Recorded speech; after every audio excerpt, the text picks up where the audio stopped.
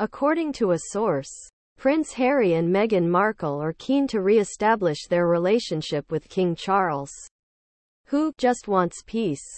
The Sussexes have been alienated from the royal family since their decision to pull back and migrate to California in 2020, with Harry missing out on visiting his father while in the UK last week.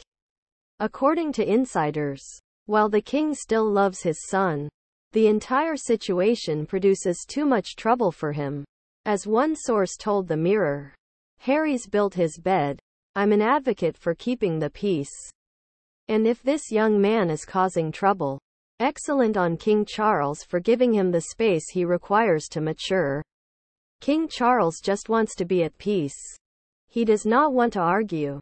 Despite anticipation that Harry and the king may meet while both were in London, His Majesty's hectic schedule appears to have made this impossible.